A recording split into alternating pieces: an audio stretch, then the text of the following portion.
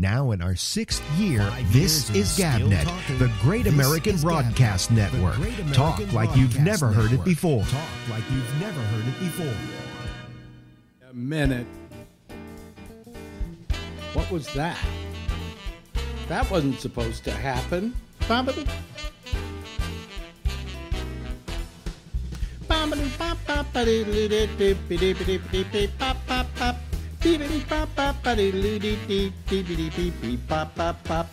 Hey everybody, it's the Ramble.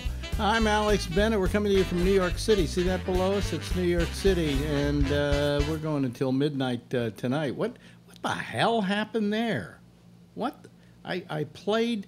That was. I have a new. See, we're as of the 4th, we will be 6 years doing GabNet. And I have a new GabNet thing, right, to run. But I don't have it there. What the hell happened? I don't have it there. Let me see here. No, that's Imager Goldie. That should have been playing. What happened? I have no idea. Anyway, wait a minute. Let me just see the beginning of this again here. Hold on. 5 years and still talking. Yeah, that's fine. This is GabNet, the Great American Broadcast Network. Talk like you've never heard it before. And how come that other one went? That's really strange. Oh, I see. It's over here. See, this is the way it's going to sound pretty soon. Now in our 6th year, this is GabNet, the Great American... Now in our 6th year, all right, you get the idea. Anyway, I don't know how that went. It's all technical wizardry to me. I have no idea how it works. Anyway, let me see here. Where am I? Okay, so listen, I have to apologize for this. Wait a minute, this eye here. Wait a minute, is this the one that's hurting? Which one is hurting? Huh. They're both hurting. I have had, all of a sudden, my breathing thing that I had for a couple of weeks, gone. It's fine. But my eyes today have been burning and tearing all day long. And look at this, look how red they are. See? And then I'd wear the glasses, only I'm so bleary-eyed. Let me clear my eyes out here. I'm so bleary-eyed that I can't really see the screen that well. So I excuse the eyes, okay? I'm sorry. They're a little screwed up here. But you can see it's redder. I can see you looking at the screen there. And I tried putting some concealer on there. I went into the cabinet where my wife keeps all her makeup and started putting some stuff on there, but it didn't seem to make it any better. Maybe when I have something I'm going to play here in a moment, maybe I'll run in there and put on some more of that concealer and see if it helps. But anyway, oh man, so I don't know my nose is sniffling, and there's something. Pollen is not the problem because pollen count is down. There's something in this apartment that is causing this, and I think over the weekend I'm going to try and get out of here as much as possible. Although I'm afraid to, because our COVID rate in New York State has gone up. Okay, it hasn't gone up tremendously. We were in the 800s, like 850, and now we're like at 910 cases yesterday, which means it's on the rise, but small. Certainly well within what are some of our better numbers. Okay, but what worries our governor is this could be the start of a trend. And he's worried that New Yorkers have gotten a little complacent about all of this. You know, it was easy for us to keep people indoors and socially distancing when the weather was bad. People just stayed inside and watched the rain outside, watched cold weather, said, okay, I can do this. But the minute that sun started to shine, I knew we were in for trouble. And what we've got, it's the kids, okay, among others, that just feel they can't, well, if I get it, it's just not going to kill me. Yeah, but it's going to kill me if you spread it to me. And you know, I don't find that a really fun possibility. So even though I would like to go outside, where I think maybe this eye thing will get better and I will breathe better and all of that, because there's something in this apartment. I mean, I've been in here for 5 months now, practically. That is just horrible, and I can't get rid of it. And I've got, now Marjorie doesn't, her eyes don't hurt as much, but she goes out for a walk every day with her girlfriend, but I'm never invited, so I just don't leave, okay? But tomorrow I'm getting out. I'm just getting out of here, even though I'm afraid to, because of what the governor says, that things aren't as good as they should be. All right. So anyway,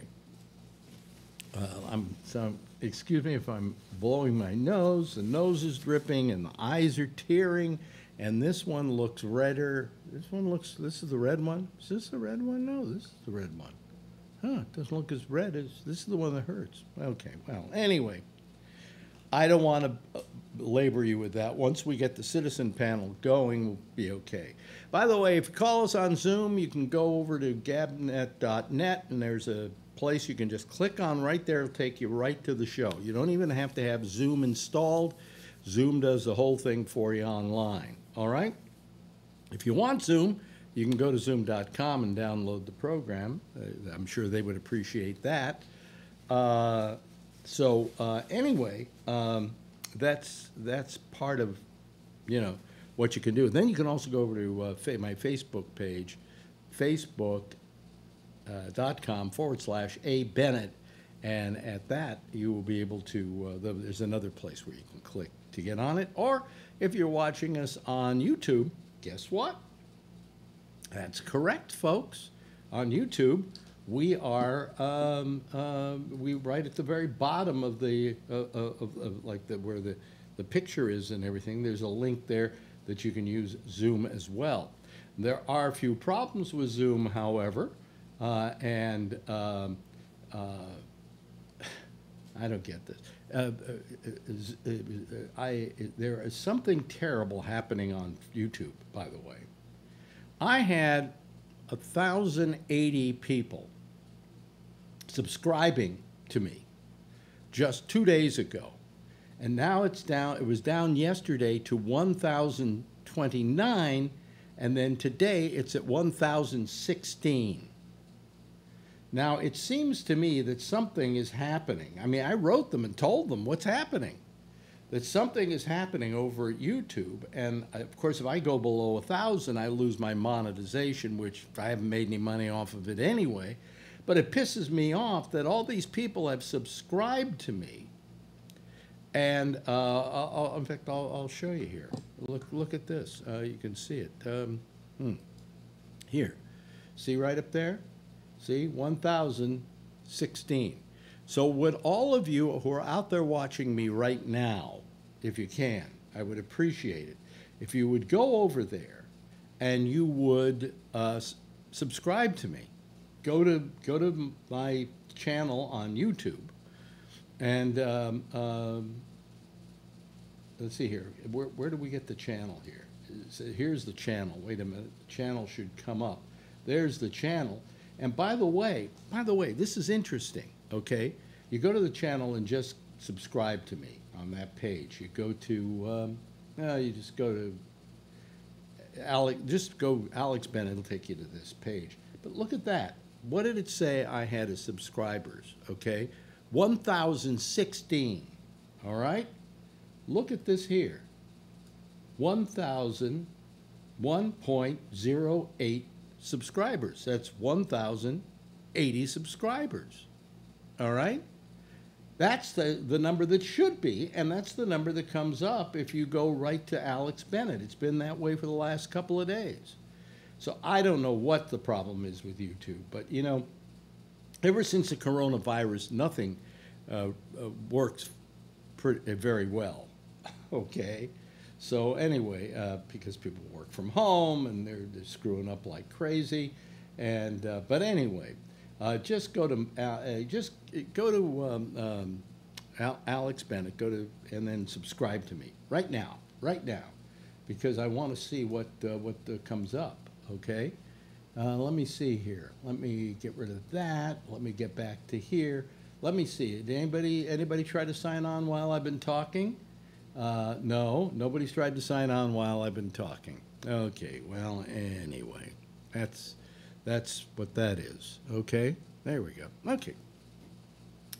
So listen, and also if you call right now, you will be put in the waiting room for the show, because I'm using a waiting room a lot lately, because we got Zoom bombed last night again. So I want to keep the Zoom bombers away. All right. So anyway, where are we? Let me see here. Let me go back and look at here. There we go. All right. I just want to show you. I found this. I ran into this the other day, and I just wanted to play it because I found it absolutely fascinating and interesting. The Situation Room, not Wolf Blitzer's Situation Room, but the one in the White House. Have you ever wondered what the Situation Room is like? I mean, I imagine this inner sanctum in this room where everybody's sitting around speaking in hushed tones and everything.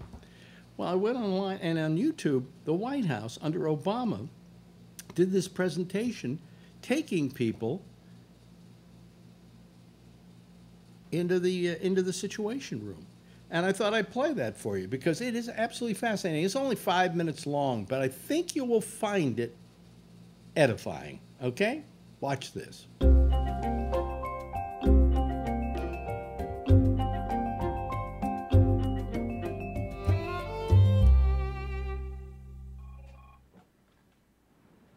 Good evening, Mr. Prime Minister. It'll be one moment for President Obama. Introducing the Prime Minister. We're here in the West Wing of the White House, inside the White House Situation Room. We host about 25 conferences a day here in the Situation Room, and some 250 guests attending the different meetings throughout the day. In a month, that's over 5,000 visitors and attendees to the different meetings that we have here. It's a state-of-the-art facility, the ability to conduct video teleconferences with 17 or 1,800 entities throughout the world. This is an interagency meeting on H1N1 pandemic, and so it has interagency representatives from the executive branch, departments and agencies. They have the technology here and the capability to bring in other departments and agencies electronically as opposed to having folks face-to-face. The White House Situation Room was created in May of 1961 by the then National Security Advisor, McGeorge Bundy. They had a voracious appetite for information, particularly President Kennedy. And in response to that need, they felt the desire to create a communications center here within the White House. In 2007, the White House Situation Room underwent a major renovation, which greatly expanded the square footage and the capabilities of the White House Situation Room. We went from one principal conference room to 3 principal conference rooms. This is the large conference room where the President holds the National Security Council meetings. This is the President's chair. He controls the video options, including the microphones. And the traditional lineup of seats is based on the seniority of the different cabinet members attending the meeting. Tied to the executive conference room is a small breakout room designed to enable the President to take 1 or 2 people into a conference room to have a small one-on-one session with them. And all of the feel that you see here, the types of wood, are designed to replicate the other entities at which the President would participate. Places like Air Force One and Camp David, so that wherever the President is, the feel is the same, having the same texture and sound around him. One of the cool features of this particular room in the White House Situation Room is the opportunity to provide privacy for the President if he's making a head of state phone call from the Situation Room itself. And what we'll do is we'll be able to fog the windows to give him that level of privacy. So throughout the White House Situation Room, you have a number of phone tubes, or we call them Superman tubes, with the capability to have unclassified telephones as well as top secret telephone capability. This is the watch floor of the White House Situation Room, and the watch floor's commodity is situational awareness. We're a fusion center, meaning that we fuse approximately 2,000 pieces of information every day. We produce 3 daily reports directly for the president, and it's basically a situational awareness update, perhaps since the last time the president had an opportunity to assimilate any additional information. The room that you see behind me is called the surge room, and that's where we literally surge personnel in a crisis. We keep the phones and the computers always on so that we can provide instant access and start fusing information to provide a summary for the decision makers in the White House so that they can make the decisions in response to that situation or crisis, and hence the clever name, Situation Room. 1/3 of the personnel come from the intelligence community, 1/3 come from the Department of Homeland Security, and the remainder come from the U.S. military. We are sent here because we're apolitical. We're not Democrats, we're not Republicans. We're here to support our nation and the President of the United States and the institution of the presidency. And all of the people who work in the White House Situation Room are simply the best and the brightest that this nation can offer, and they do the very best job that they can do.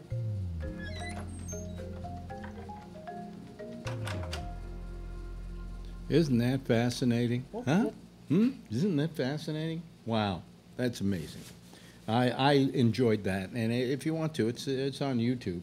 It's got let's see here. I don't know how many millions of views over the years. No doubt they didn't take them away, but I don't understand where my people went. I have no idea. And while we've been talking, has anybody? Oh, I got 2 people. 2 people signed in.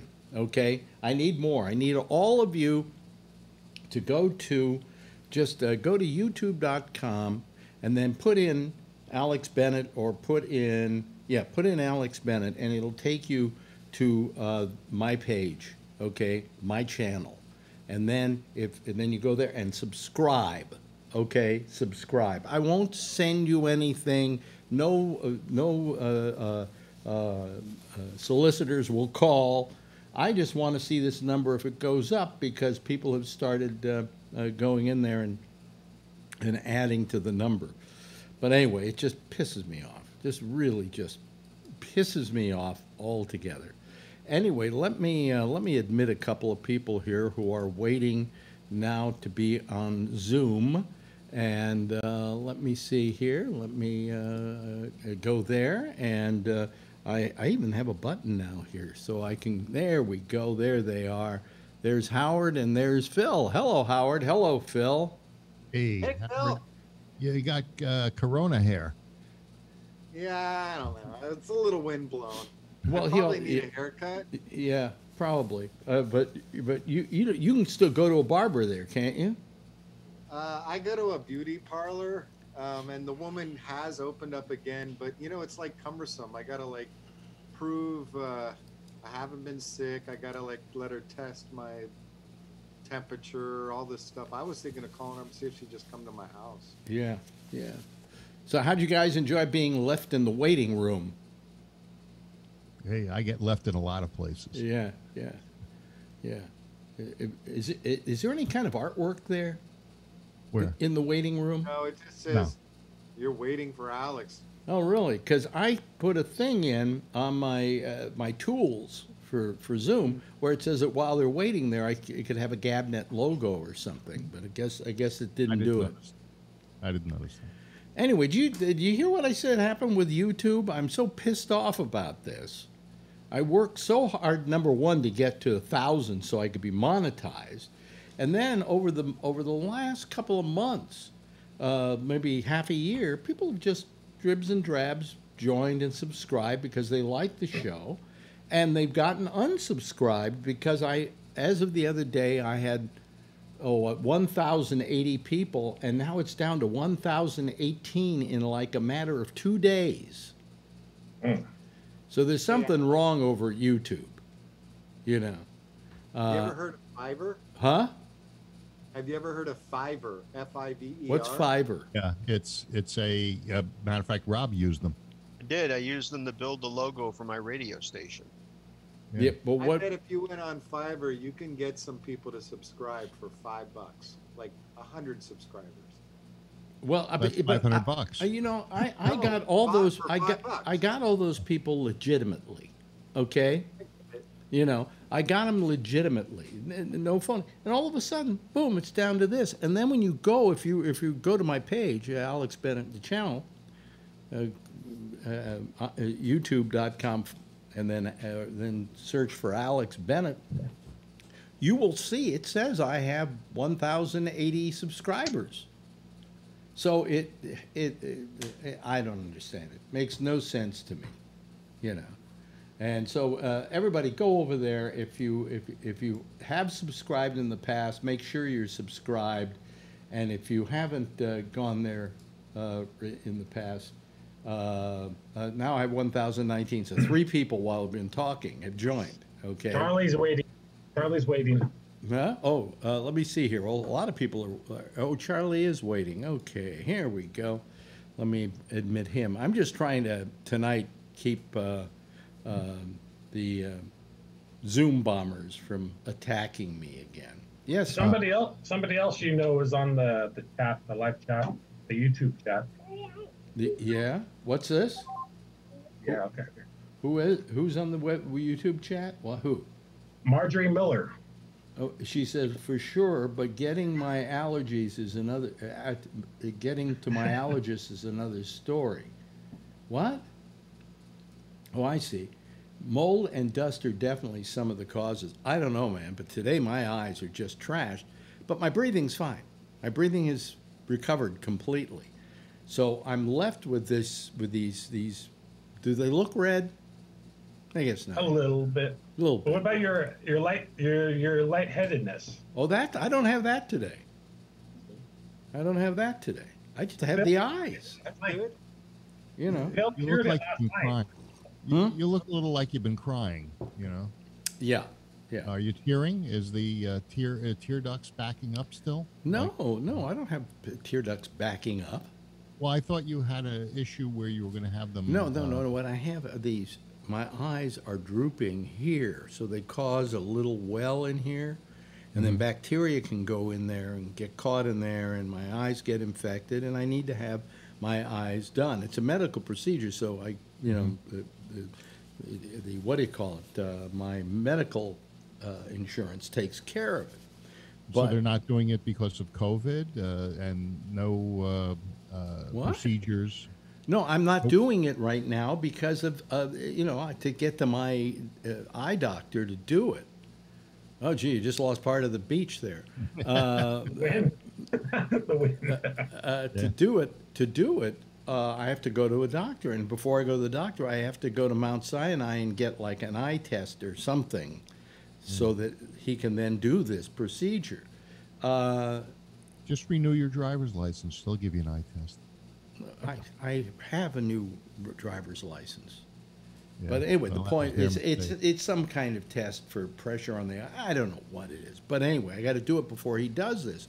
So I can't get to him, and I don't want to go to Mount Sinai, you know, that petri dish up the hill, and I don't know if I want to risk it yet, you know. So I'm stuck. But this is something else. This is not that. Okay. No, it's not causing the redness. No. Here comes Jeff Stein. Let me admit him. Did you see Rob's background? That was his Fiverr background. It's backwards, though. Oh, you can hit mirror on the. There's a thing in there. Not mirror. And I don't know if. Oops. Yeah, turn it down, Jeff. What? Let's see your background again. Fiverr. It's the logo. Rob it looks backwards to you, but not to everyone else. Play it. Put it in up, and let's see it again. No, it's just fine. That's fine. It's fine. Yeah. It's not backwards? No. No, not backwards. It is, because this happened to me one time. I was doing a 50-person Zoom, and to me, the background looked backwards, but to everybody else, it looked perfect. Yeah. When you blew out your smoke, you disappeared, and then you reappeared. That was pretty Really? cool. Yeah, do that again. Let's see here.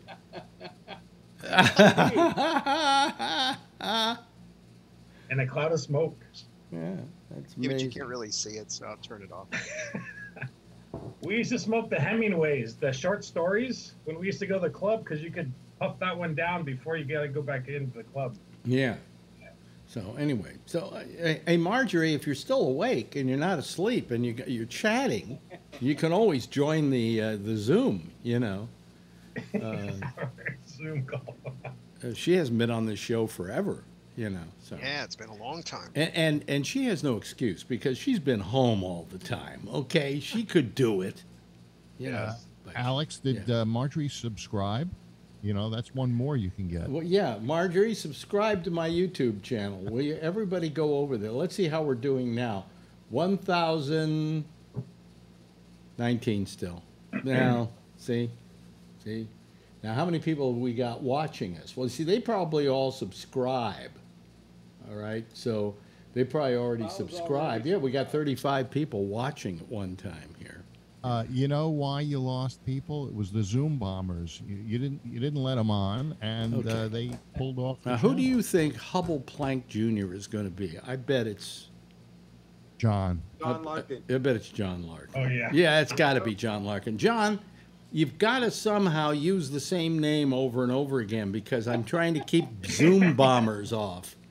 But Use Maria Gonzalez next time. You're not going to get yeah, on. don't put Maria Gonzalez there because What?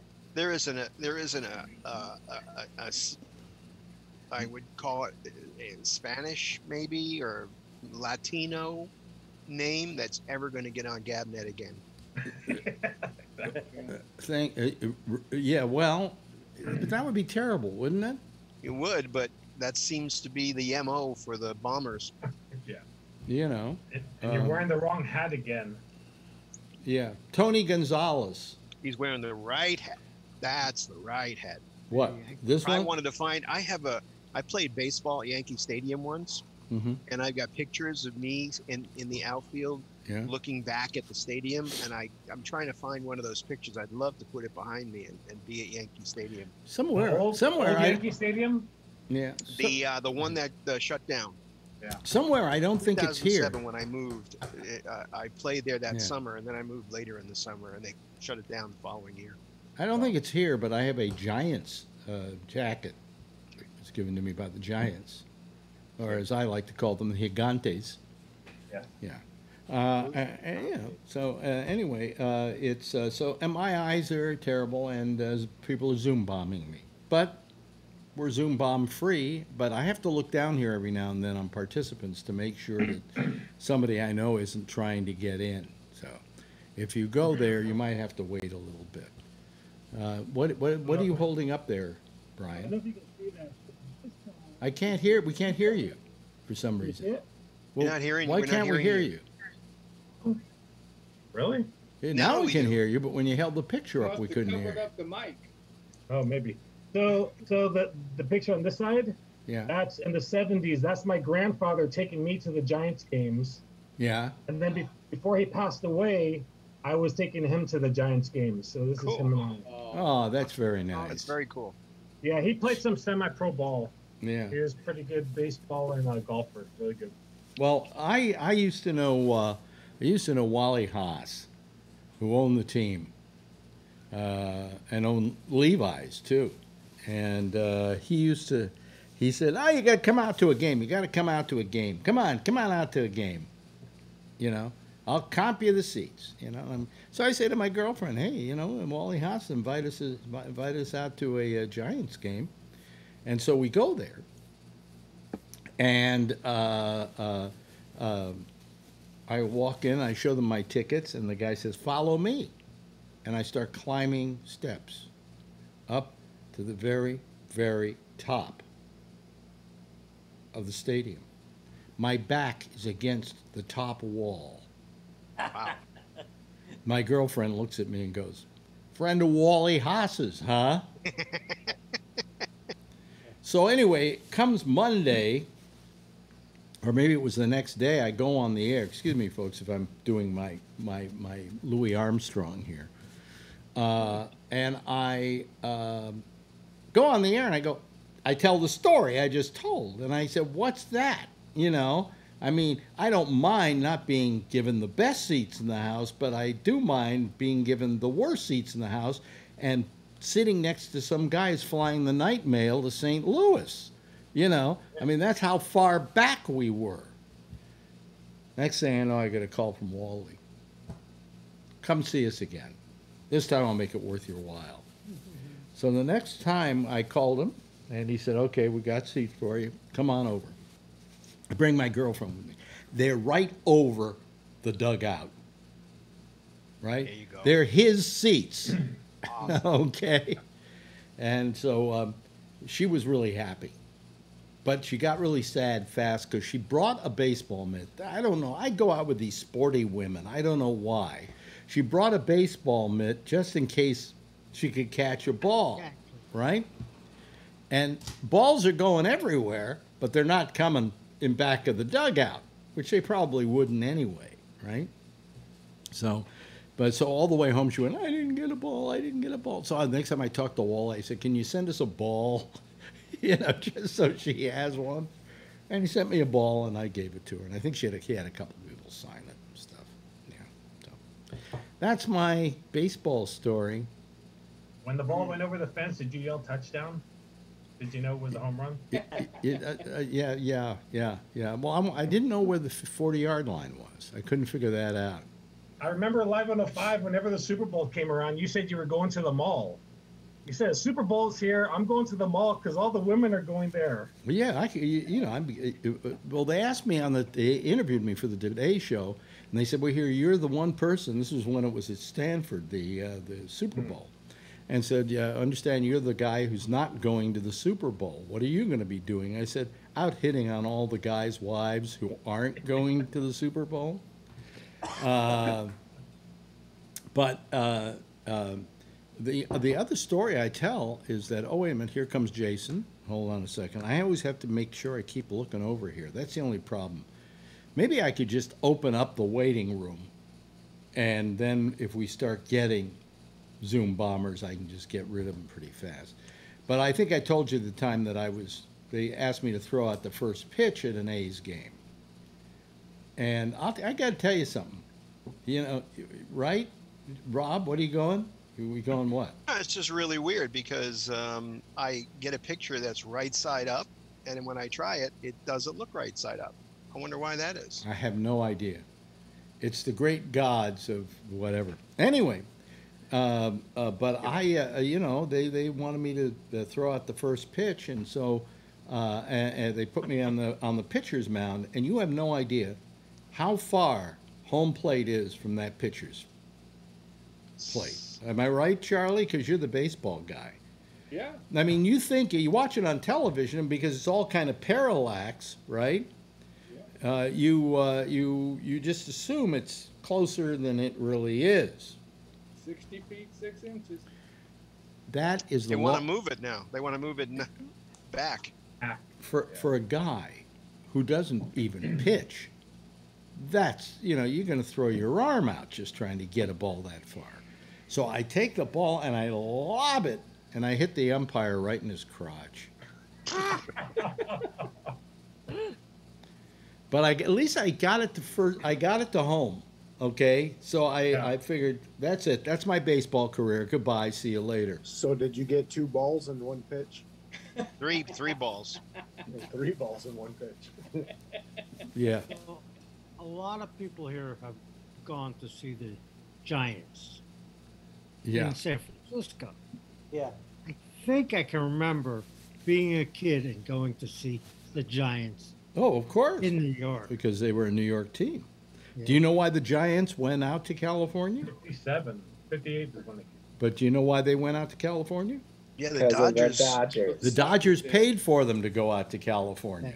Yeah. Right. Because they didn't want to. They didn't want to be the only team on the West Coast. Yeah. So they Makes left sense. New York at the same time the Dodgers did. They went to San Francisco, and the Dodgers went to L.A.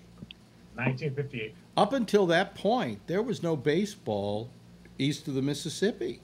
Yeah, they had the semi-pro leagues, so they had the Oakland Oaks, San Francisco Seals. Yep. Yeah, my grandfather played for the Oaks. Well, you know, as a kid growing up, I had no big thing about baseball.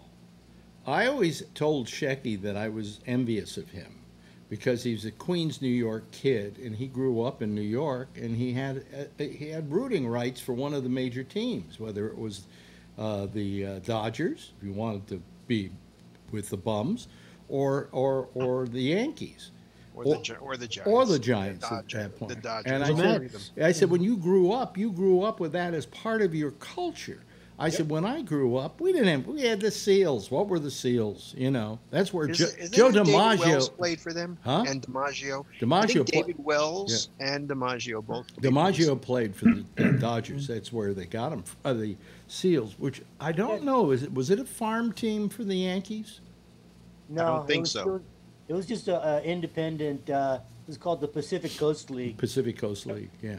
And then once they came, goodbye. You know, they used to play at Kezar Stadium, and after that, you know, Kezar Stadium became a flea market. You know, because nobody had any need for it.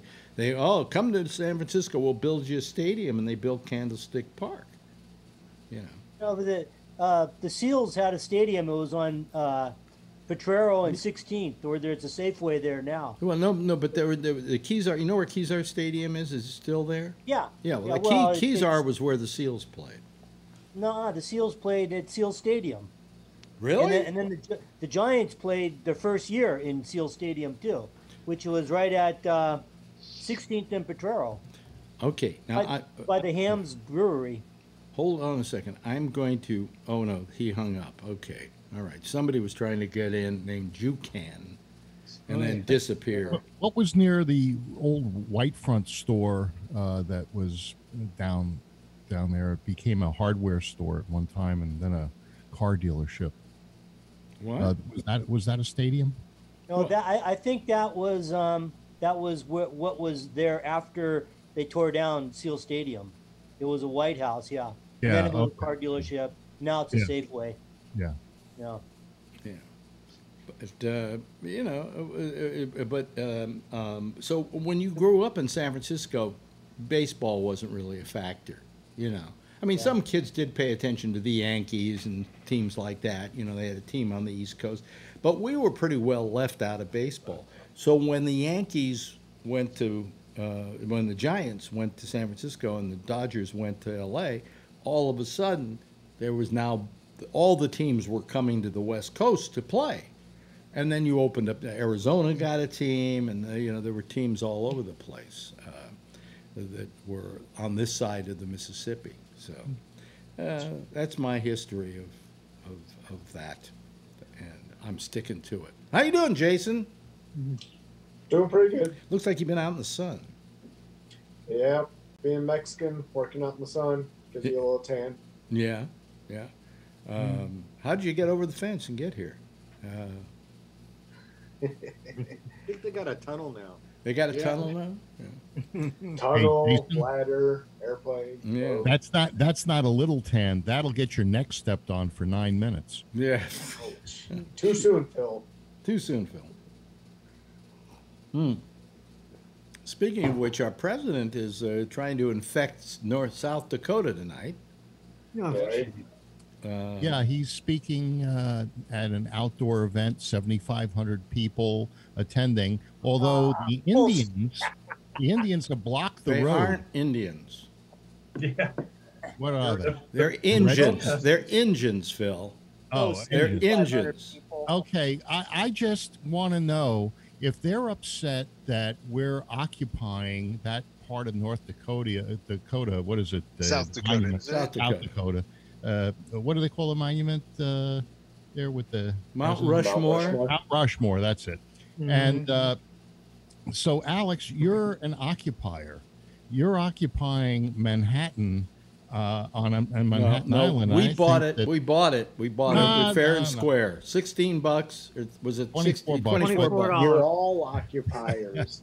Yeah, you're an occupier. Yeah, but that land was granted back to them in the 1800s, and then when they discovered gold on it 10 years later, they stole it back from them. But then they went to court in the 80s or the late 70s, and they got a Supreme Court decision where they gave them $100 million for that land, and the Indians said, no, there's the Lakotas. They said, no, we don't want the money, we want the land, and they've never touched that money. Now it's worth over $1 billion. Yeah, haven't you ever heard of Indian givers? Phil, Yeah, how that does. racist are you going to get tonight? The American. No, geez. Speaking of racist. such things, have you heard that there's the renewed call for the Washington Redskins to change their name? Well, it's about fucking time. And now, okay? and now FedEx, and because FedEx is the big sponsor for their field, yeah. They're putting a lot of pressure on it. And now the Cleveland Indians are getting pressure put on them to change the name of the Indians. You know, the Why Cleveland would you? Indians should not change their name. They should just change their mascot to an actual Indian from India. Well, actually, I don't think if I were Native American, Phil, if I were a Native American, that I would be that bothered by the Cleveland Indians, because I think it's more the mascot with that Indian. They took it off the cap years ago. Remember they used to have it on the cap, then they put the C there now. But I think it's more that. What What about the Braves? Atlanta. And the Braves too with the chop. Braves the chop. What about Notre Dame with the Fighting Irish? Ohio has problems. You got Cleveland, where they not happy with him because he was he had something to do with oppression, and now you've got Columbus, Ohio, you know, which they don't want. Wait till they find out that the name of Ohio is racist. You know, Ohio is a native name. My question and racist. Well, my question is, I saw, you know, they've been showing Mount Rushmore today, because obviously that's where the president is spreading contagion tonight, and I looked at those 4 guys up there, and I'm going, well, I got some problems with Washington lately, and they probably got some problems with Jefferson, right? Is that Jefferson? Is Jefferson the other one up there? Yeah, it's Jefferson. And Teddy Roosevelt, I think they're having some problems with him. And we're not too sure about Lincoln. I mean, what are we going to do? Take a chisel to that mountain and, you know. There's room for Trump's bust up there. Did you notice? All the way to the right? He would love That's that. what he thinks. He would love that. Yeah, he should have it. He should have it. What the fuck? Phil. Let's end this debate now. What the hell has that guy even done for this country? Trump? Let's see here. Washington. Put America first. Washington was one of the creators of the country, as was Jefferson. Lincoln freed the slaves and did a lot of other things. Teddy Roosevelt had his things that he gave, like the national parks is a good example of something that Teddy Roosevelt gave to America. What the fuck has Trump given to America? Come on. COVID-19. COVID-19. That's what he gave America. He did make us #1 again. Not only did he make us #1, he's protecting us and making us #1 against people that for the last 60, 80 years we've been giving money and they've been spitting on us. No, but we're #1 in infection, and I think he's managed to do that. That was a lot of the African nations, you know, they had their hands out. You know, we need money. These people were despots, and you know, we paid them and paid them and paid them, and you know, they said they hate us and they burn us in effigy. So now he gives the money to his friends. I'm happy with that. Oh. Hey Phil, do you drink coffee? Yeah. Yeah. Looking back of you, Jason. Looking back of you. Hey. Oh, look at that. Who asked me if I drank coffee, Jason? Oh, yes, Howard's got his hand up. Howard? Yeah, it was me. I was just wondering, because a lot of it comes from Africa. Not the stuff I drink. Oh, I like the Italian and the French roast. But it was genius, though. Did you see what the protesters were doing? The protesters took these vans and they blocked off the road, and they took the wheel off. They took the wheel off, and they kept the jack there, and they took the rod from the jack. So they had to get tow trucks, the flatbeds, and they had to skid it on the brakes, on the calipers up the thing. So they're there for a while. It's pretty funny. Yes, yes, John. Yeah, I looked at that crowd. There's maybe 1,000, maybe 1,500 people at that thing. There's no 7,500 people. I looked at. I mean, they're showing the crowd on. So TV. basically, he's getting a bad showing again. Yeah. Well, I you thought know, it looked pretty full. they're blocking the part of the people that are attending. You know, the Indians are blocking them. They aren't Indians, folks. Indian. Phil, Indian. please. Native Americans? Native Americans. Oh, come on. You trying to erase history? No, I'm trying to make you at least respect it. I'm trying to make people understand won't that when happen. Columbus landed, he didn't really land in India. He landed in America. Actually, he didn't even land in the United States. He landed in the Caribbean. In the Caribbean. Yeah.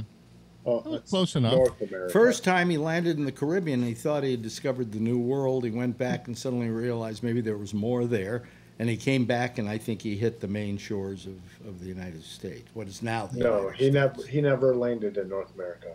He never did? I don't think he ever stepped foot. I in think North he America. did. I think on his second voyage or third, there was.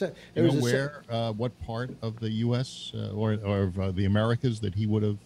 Puerto Rico. Queens. I think he went to Queens. Went to Queens. Went to Queens. Stopped off at the ice house there in Corona. Yeah, he wanted to get some the Corona, the Ice King of Corona. Yeah. That's the movie Coming to America, right? Going to Queens. Get his queen. Yeah. So anyway, got excuse my me, everybody. I'm 2010. washing my eyes because they've been tearing all night, and if I have a wet cloth and I do this, it doesn't make them get Have you irritated. got an air filter yet? No. He's too cheap. Why don't you get an air filter and put in Because whatever you room don't spend understand my electrical problem here. Okay? If I plug in one of those things along with an air conditioner going, I'm going to blow every fuse in this I don't building. think an air filter really takes They up don't much. use a lot of Oh, yes, electricity. it does. Yeah, it does. They take up a lot. Yeah. Yeah, they do. Get one that doesn't. You can't get one that doesn't. One that doesn't work. Well, they just do smaller And areas. how do I know an air filter is what I need? I spend $500 for an air filter, and then it You doesn't just- even work. Buy it at Costco. You could always Yeah. return it. Costco, I think, has one that costs like $150, and I've heard really good Just return reviews it. on Really? Costco takes anything back. Yeah. Well, you know. It's like one of their own brands, some Blue Air or something. Kimberly Guilfoyle's got COVID-19. Who? Kimberly Guilfoyle. Guilfoyle. Guilfoyle. Guilfoyle. Does that mean she gave it to Don Jr.? I don't know. Hope And Don Jr. gave it to possibly Donald. How long do you think it's going to be before Donald Trump gets COVID? He'll never get Monday. COVID. Too many tests going on. Everybody comes in contact with him is tested. Yeah, you should He's buy the constantly chemical. tested. Yeah, but have you actually won't get seen the accuracy rate within the first like 3 days when when you actually have it? Yeah, blame Brian. Well, Brian, what is the accuracy of that? I mean, let's say he has people around him and they get tested every 2 or 3 days. In those 2 or 3 days, could they come down with it anyway, even though they tested negative before? Yeah, I think so. Yeah, I think they would. Okay, so testing all the people around him doesn't necessarily Testing do is it. no protection. I mean, there's the accuracy of the test too, and that's where a lot of people are having problems. Because a lot of these fast tests are like 40 to 50% accurate. So That's right. they say that they give them a false positive or a false negative, saying you're fine, go home, and then they do have it, and they test the next day or so, and then they get it. That's right. My 90-year-old mother had a false positive. They sent her to the hospital because of it. Wow. And then there's a lot of people too. You might be infected your first day or two, and that you're not going to test positive. It's not there yet in your system. By the way, 1,021 now of people who have gone back and subscribed. You may, folks, if you're listening, you may want to go and try and see if you're still subscribed, because somehow I lost a whole ton of people. But go over to Alex Bennett, go to YouTube, and then type in Alex Bennett, go to my channel, and subscribe to me right now. Let's see. You know, so far we've gotten 5 people. Thanks.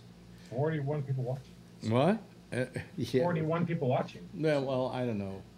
I have no idea what that is about, by the way. Anyway, where were we? Oh, so but South Dakota.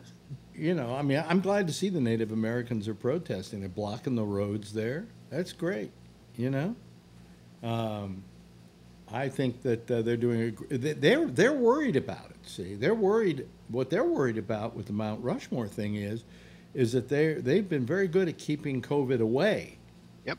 In the tribe. What they're worried about is this game has already been played on them before. Exactly, where we sold them blankets with smallpox on them. But you know, I mean, they have a very definite horse in the game, or whatever the term is, because they're worried about getting it.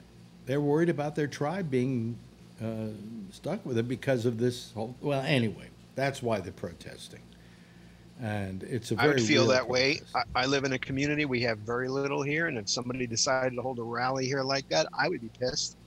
Well, I'm worried because our number went up, not significantly, something like 60 people tested positive more, which is the most we've had in 3 weeks. Okay. Usually it's been around 850, 860, around in there. Today it was 910. All right. And quite frankly, Cuomo's worried because he says this could be the beginning of something and we don't want to take that chance. And he's telling everybody, do your part, you know. But we're also worried about people coming in from out of state and doing this. We could get reinfected again. And when you get infected in this city, you know, it spreads like wildfire. So we worked really hard to get it down. New York City gets it again. Yeah. Oh, boy. You know, well, it's not going to be Cuomo's fault. It's not going to be my fault. It's going to be the fault of some people who really have no skin in the game. These kids, you know, go down and hang out on street corners drinking and thinking they're immune to the whole thing. But they're not taking into consideration anybody else but themselves. Because they're selfish. And that's one thing that's bad about the administration, because they could be throwing out stats and, you know, getting some of these people more scared than they are right now, you know, especially if you're getting younger ages. Well, let me talk to Charlie for a second. Charlie, you must be at one point a little relieved and at another point just absolutely incensed by the fact that your governor, who a couple of weeks ago said, there's no problem, you don't have to wear a mask, is now making it mandatory for people in Texas to wear a mask. Yep, too late though. Huh? Yeah. Where do you live? Do you live in Austin? Is that where you I are? live in Austin, You yeah. live in Austin. That's a hot spot. Yeah. That's a hot spot. Because Abbott wouldn't let Austin impose its own standards on the city. He passed a law in the state legislature that took away the power of Austin to regulate its own city. Really? Yeah. Son of a bitch. Jason, you don't even have to put your hand up. You can just talk whenever you want to. This is So, Zoom. Well, I don't want to interrupt, but like I wanted to get a mask and have printed on it, this is what patriotism looks like. You know, because so many people on the right wing, they say that they're the patriots and they don't want to wear the masks. You know, this is what patriotism It's bravado. looks like. Well, what amazed that patriotism is bravado. What amazed me was this woman I saw on TV, I mentioned this last night, who went, well, it's my constitutional right not to wear a mask. And I'm going, which amendment is that now to the Constitution? The right to wear masks or not wear masks? Am I right? Isn't the Bill of Rights the precursor to the Constitution? No, it came after the Constitution. Did it? No, the Bill of Rights was forged as a document against the. That's why there are amendments. There's the Original Constitution of Constitution had no Independence. Yeah, the Bill of Rights is the first 10 amendments. Well, well, there somewhere in the very beginning it goes. Oh, the preamble. The preamble. The government We make these rights to be self-evident of life, liberty, and the pursuit of happiness.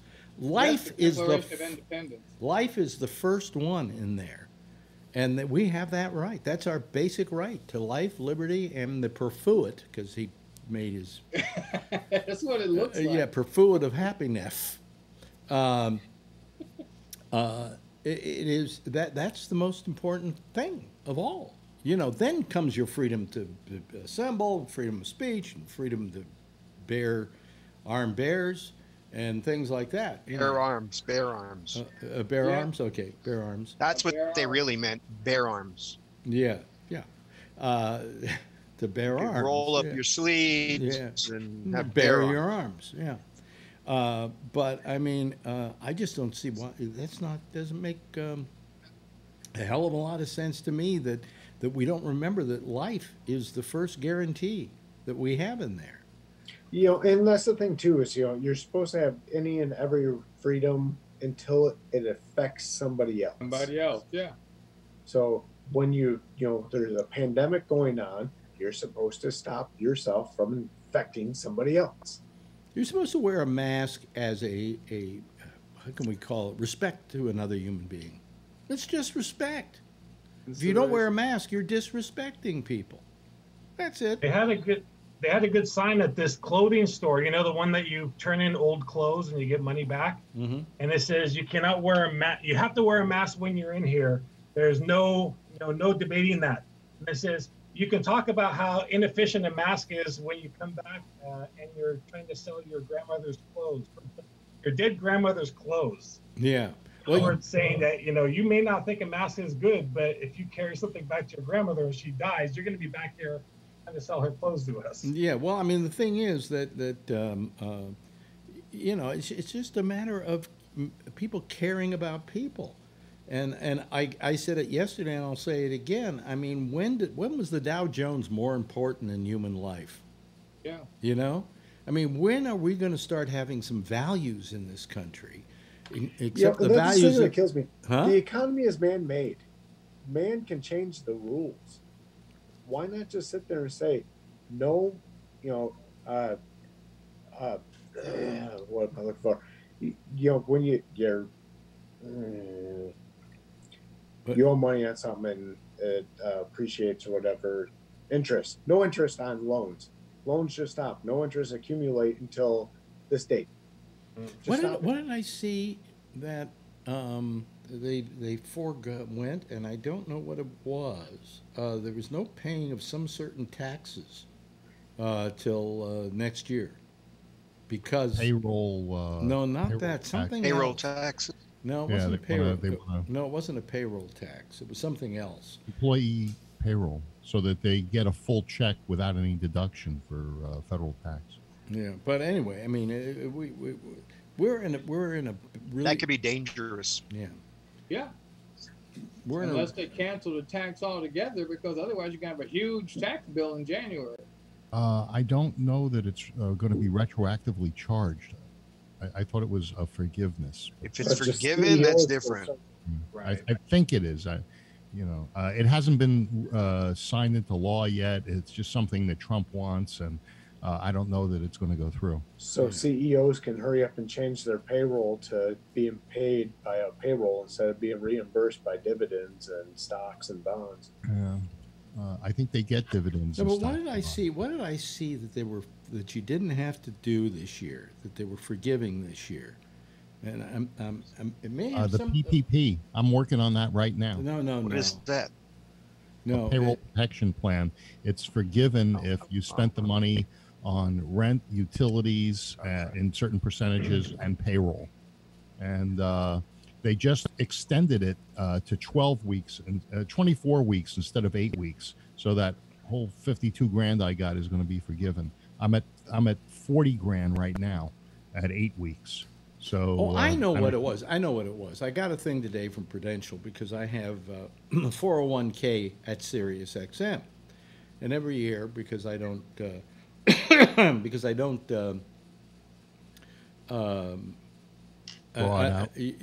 what?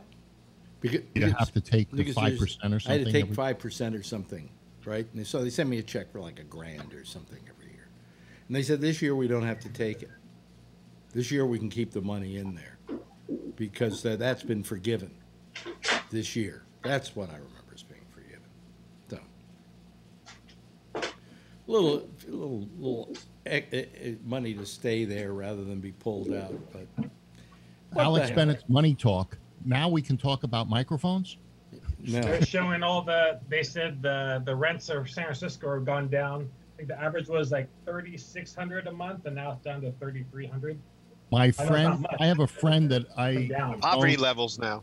I've had a friend that I've known 30, 35 years, owns a lot of real estate in San Francisco. And he says he's got so many empty apartments that, he's been living in Palm Desert. He came back here. He's living in one of his empties, just trying to get all the apartments rented out. He's got people that weren't paying the rent. He's crying the blues, but isn't this whole thing about maybe not being, he should have planned better? Isn't this whole thing about not being able to COVID? That's what I hear from the right wing all the time. Maybe you should have planned better. Not being able to. Now I forgot what I was going to say. Sorry, because you forgot. Most of my left-wing friends haven't actually suffered through this at all because they actually have planned good. So it seems like the right-wingers are actually getting called out right now because they fucking don't plan very well. Yeah. Well, I mean, the thing is that there's going to be a lot of people who are going to find that that this month is going to be a problem for them because I believe July 1st, the ability to not evict somebody is over with. That was like a 3-month deal. 3 month, yep. And they're going to start evicting people. That's going to be really pretty, But, I mean, they're kind of stupid. That's going to be a really ugly thing. It's going to be so tough to evict people during this time. Well, the thing is, not going to look good. What do? You evict people because they can't afford to pay you. So then you have an empty apartment you're not making money on anyway because nobody can afford to take it on. So you're there with an empty piece of real estate. It's better that it's better just to let people stay there, and then after it's all over, say, okay, your rent's starting up again. You don't even owe us the past rent. You know who's really getting hurt in all of this? The commercial real estate. Because businesses are closing. Howard's in the real estate business, and are you suffering commercial losses as well as commercial real estate's down, vacation rental is down. The only thing surprisingly is residential is still moving. There are people who still want to move here. I mean, I saw a house come on the market and it was already under contract in 3 days. It's just the mortgage rates are attractive, so they dropped again now. Yeah. Yeah. It'll be nice when they pay us to take it. Yeah, that's where it's going. Yeah. Well, I mean, a 3% interest rate, when was that? Yeah. When in your lifetime did you get 3%? I got 2.625. Well, Howard, on a 15 or a 30? 15. Hey, Howard, nice. if the residence in Maui isn't your prime residence, can you still get a 3% loan? Yeah. Yeah, even if it's not where you live. Second home. Second home, yeah. Yeah, but anyway, what I'm saying is that it's going to get very ugly in this next month as we see people get their eviction notices. But see, like I said, you could change the economy. It's all man-made. Why couldn't they just sit there and say no rent's due? Well, something. When are we going to admit that the kind of capitalism we've been engaging in has suddenly turned around to bite us in the ass? That in a situation like this, we don't have the ability to weather the storm because we're so wedded to capitalism that, as I said earlier, when is human life have less value than the Dow Jones average? And I think it's time that we started changing the way we do business in this country. Yeah, you want to have private business, go ahead. Entrepreneurship, all of that. But the fact of the matter is that when something like this happens, we have to say, okay, all bets are off. People can't afford to rent, so nobody can evict anybody for the next year because this thing isn't going to be over for a year. But that's you have to think about it in a total. You can't just look at it myopically like that because those people have bills to pay. Someone's paying the bills somewhere. Right? Yeah, but you could say, all right, nobody pays rent, but he's still that. So nobody pays rent and nobody has any bills to pay because somebody's paying something. I'll feel sorry for somebody. I'll feel sorry for one of these landlords when they can prove to me that they're truly losing money. So I have friends who are landlords and they're not rich. Okay. These are people that have properties. They rent them out for it's for the future, right? They're growing. They bought the properties. They rent them. They're paying the mortgages on those properties with those rents. So if you tell people to forgive it, you just can't forgive it. Well, I understand that. Forgive their mortgage payments too. So it's coming from somewhere. I mean, if the government wants to pay up everybody's houses. Jason's got property taxes. Jason's got his hand up. But see, that's where I was saying the economy is man-made. So I was a landlord just like a year or two ago before I sold my rental property. And if this happened back then, and it was, we were freezing the economy, so therefore I owed a mortgage payment on the house, and that was being paid by my renter. You know, now my renter doesn't have to pay, and I don't have to pay the mortgage, and there's no accumulating interest on that. It wouldn't hurt. It wouldn't affect anybody. Somebody's paying it. It has to be. But no. Short term. You can pause well, by virtue of being married to Marjorie, I am a renter myself. You know, we rent a property out, and I think during this situation, she has either pulled back on the amount of money they owe her or whatever, but she felt that, you know, she had to do that, you know, but I'm talking about the big people, like the guys who own this building. They own 30, 40 other properties in New York, maybe more. They've got money. They're not going to lose money. They've got the property. This building itself is worth how many millions of dollars? Okay? So it's not worth that money, though, if people can't. The reason it's worth that money is because of the rents you can charge. As if I'm it wasn't saying, worth that, what happens to the value of it? Let me put when this you have way. that many properties, you have things called REITs. People invest in those so that they can get a return and be able to live in retirement. So if their properties, they may have 40, 50 properties, they got investors. Those people are depending on these guys who own this apartment house don't have a single investor. They don't have a single investor, Phil. How can you know? They run out of an office in Brooklyn, and they're a company that is just a sole company that over the years has bought up cheap properties, and as time has gone on, they become worth more and more. They haven't done anything to improve them. They've been slumlords basically for all these years, and they bought this property. They bought this building for $135,000. Okay. Wow. Plus, plus having to pay the back taxes of $150,000. For under $300,000, they bought this entire building, which is now worth, I would say, in excess of several $100 million. The funny thing is, too, during this whole entire pandemic, they were never considered essential workers. What are you saying, Phil? I mean, Rob?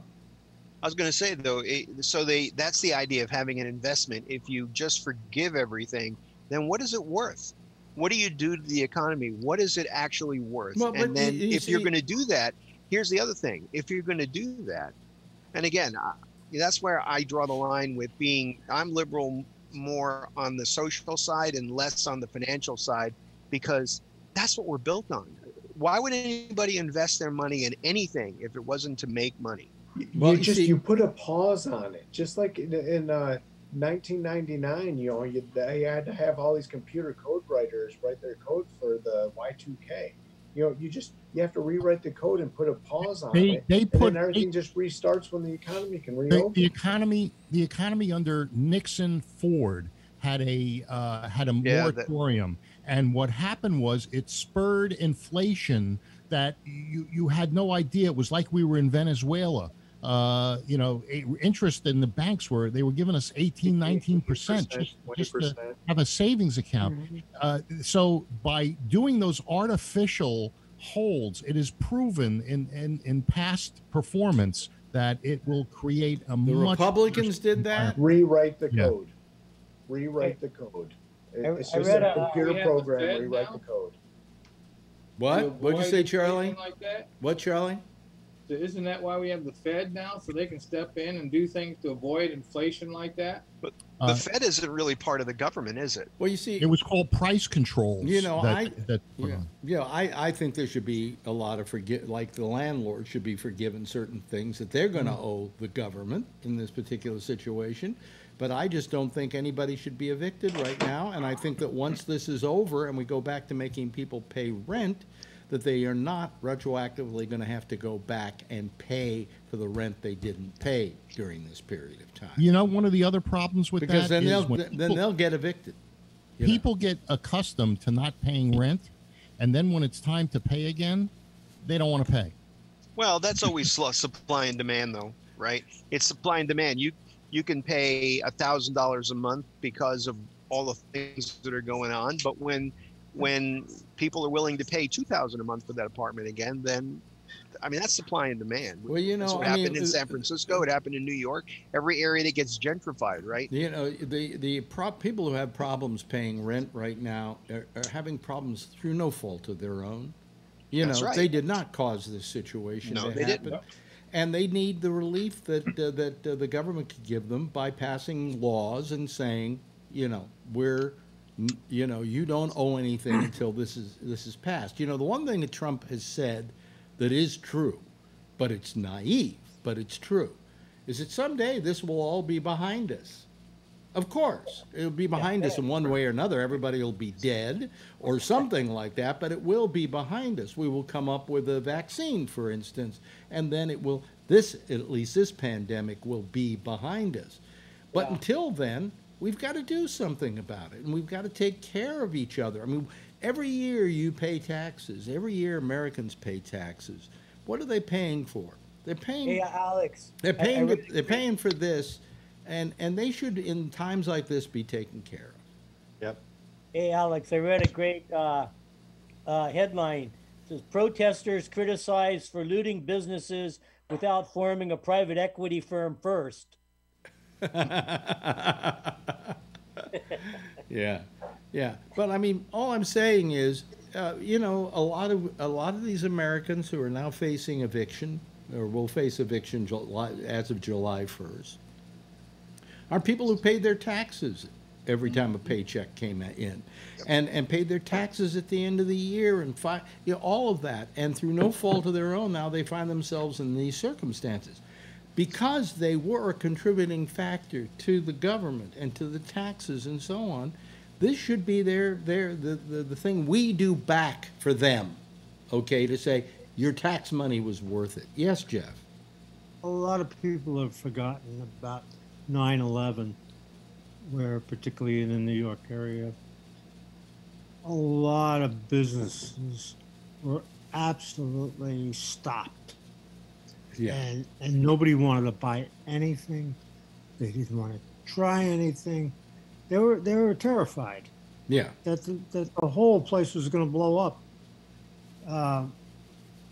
And one of I had this company, small company, but the people who we rented the facility, and the lady who ran it calls me up and she goes, I understand you're out of business right now. And I says, well, effectively, you're right. And she says, well, I'm not going to charge you the rent for like 3 months or so until we see what happens. Yeah. And that was terrific. That was absolutely kept everybody there. Did she ask for back rent when everything came back, or were you just excused? You were excused those 3 months. Nicest thing, I had a landlord when I was living down on Houston Street. I can't remember what it was, but I think it was during a time when the economy went south. Okay, and they forgave us rent for I think 3 months, something like that, saying we know you can't pay it. Oh no, I know what it was. It was time for my rent to come due for renewal. And they said, we're renewing you for another 2 years at the same rate because we see the economy has not been good and you shouldn't have to pay more. that was very nice. I never saw a landlord do that voluntarily, especially in New York, the home of slumlords.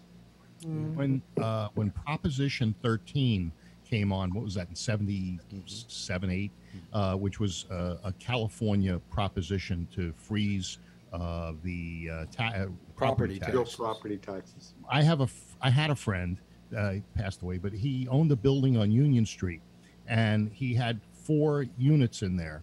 He actually got in Herb Cain's column because he was the only landlord that reduced everyone's rent by the savings that he got on the property taxes. And Herb Cain put him in his column, you know? Yeah. And Herb Cain was a columnist in San Francisco. Examiner. No, well, he used to be the Chronicle, and then he went to the. He wind up at the Examiner, yeah. Wasn't he daily? So if he was daily, he was Chronicle. If it was the afternoon paper, was the Examiner, and the Sunday. I don't know. He started one place and went to another. Yeah. Yeah. But you know, he could make or break you. This guy, you know, had he ever written about you, or was he dead by the time you were here? No, he wrote about me. Yeah. Dot, dot, dot. Dot, dot, dot. Yeah, triple dot. Yeah. Well, what he said is that I was dating Deborah Winger. So I come back to San Francisco after being on vacation. They go, "What's with you and Deborah Winger?" It turned out we were at the airport together, and we were both protesting what was bad service. And somebody saw us together, and they assumed we were dating. Okay. So he had it wrong. She could have done better. Huh? Oh, yeah. You know. But anyway, so you know, I mean, I just think that we have to look at this thing and say, look, the way we're going to solve this problem is by grabbing it by the horns. You know, keeping businesses open is not going to save us. Keeping them open is going to mean you're going to have to close them down again, and the whole economy is going to tank once more. You know, I mean, Cuomo pointed out, very rightly so, that every time the COVID incidents go up, the stock market comes down. When this COVID goes down, the stock market goes up. What does that say to you? By taking the bull by the horns and solving the problem now, you're also down the line going to save the economy. And that we're not doing that. And Trump, who is the worst businessman in the world, I mean, The Art of the Deal, he didn't even write it, okay? Yeah. The Art of the Deal, I mean, what, is this his idea of the art of a deal? I mean, it's terrible. It's terrible what's going on. You know, and, but he won't be president much longer. But let me ask you this, everybody. How do you feel that Biden is doing right now in his handling of his, and I'm not asking you, Phil, because we know what you're going to say. Biden, well, how do you feel he's handling his candidacy so far? Anybody? He just needs to keep his mouth shut. He's doing a great job. Huh? Yeah. I think he's doing a fine job, and I think you're right. He's got to keep his mouth shut. Under the circumstances, what are you going to do, you know? Just go out and start spreading the fucking virus? No, that's stupid. But and he's been putting his little input in the right spots, the right times, I think, too, when Trump's been really quiet about stuff. And you know who's going to help lose the election for Trump? The Lincoln Project. Yeah. The Lincoln Project has really gained momentum. Everybody every day waits for the next ad from the Lincoln Project. Yeah, Trump's laying the groundwork, though, for to remain in power even if he loses. Because what he's going to do, let's say he loses and it's really close, he's going to declare an emergency, and you know he has presidential emergency powers. That's going to send the thing to the the Justice Department. Barr's going to investigate it for like 2 months. Then December 15th, that's when the delegates have to be appointed. And John, that's a waste of breath. No, and then the Supreme Court will throw it to the House, and the House will make the decision. They'll vote. and so you think, oh, well, then Biden will win because the House is more Democrats. But that's not how it works. Each state gets its own vote determined to, if they have the majority of representatives. So that means there's 26 Republican states and 24 Democrat states, and Trump would win. Well, I mean, you know what I just noticed is I pushed a button wrong, and we've had our Gabnet logo up for a while. Let me put the Zoom panel back on.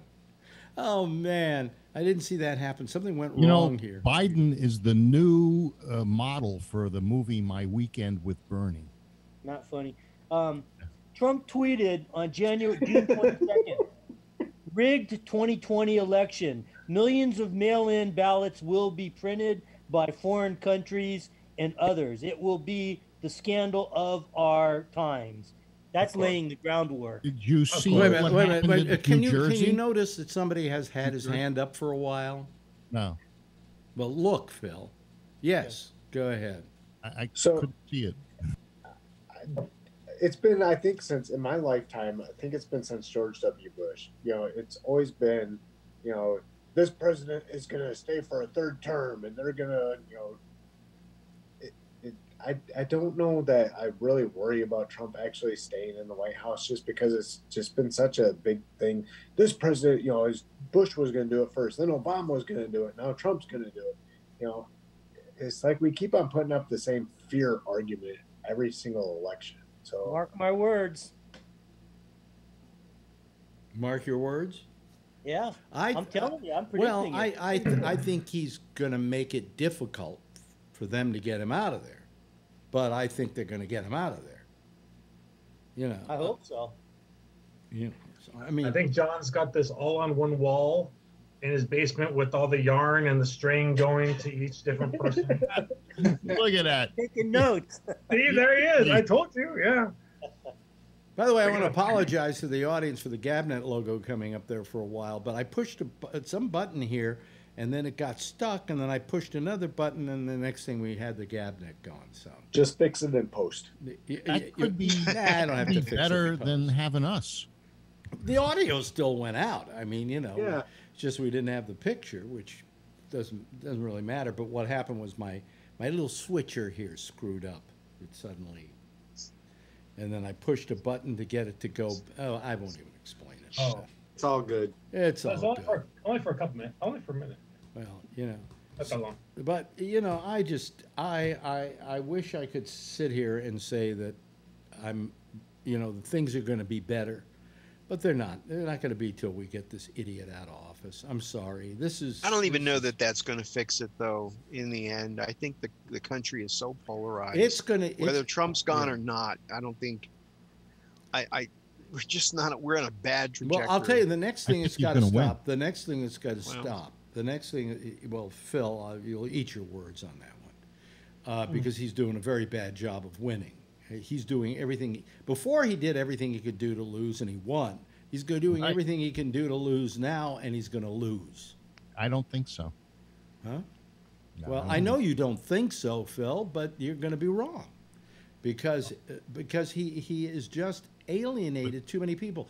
You got to remember that a lot of people, the most common statement that I hear from people who voted for Trump was, well, I figured we've done it other ways. Let's give it a chance. Go with somebody who's not an insider. And now they go, no way I'm voting for Trump this time. I know a lot of Trump people who voted for Trump who will not vote for him this time. Yeah. He's lost. It matter in certain states. Your state, Virginia. Phil, he's losing Ohio right now by something like a 10-point margin. I don't know anybody who did not vote for him who is willing to vote for him now. Oh. I voted for him, and I'm willing to vote for him again. Okay, but what you said is you didn't know anybody who didn't vote for him who would change up now, and I think that's true, Jason. But I don't think that the young people that they need to come out on the Democratic side are going to come out. And unfortunately, I think you're right there, but I think there's enough Americans who are not willing to vote for him and take that chance. Listen, I gotta say goodnight to everybody. Howard, it's so nice of you to do your show from the beach tonight. Yep, thank you. Yeah, and he's in Hawaii, by the way. Phil, thank you very much. Cigar smoking Rob. I can smell Scotch drinking. I can smell that stogie all the way over here. Brian, another great week with you, Brian. Thank you, Charlie. Hope stay safe. Jeff, good to see you, and John Larkin, good to see you around. And by the way, Jason, it was lovely to see your lovely wife. So, you know, that's good too, because she brought some. I'm just chopped liver. You're just chopped liver. That's all. Anyway, everybody, give a big wave goodbye, and I will wave back at you. And yeah, there we go. Okay, I don't know what happened earlier, but you know, I'm sorry if you didn't. All you heard was the audio and you saw the Gabnet logo. Hey, listen, once again, a reminder, if you get a chance, go over to my YouTube channel. It's youtube.com/ and then you put in Alex Bennett. It'll take you to the channel, and just subscribe to me, okay?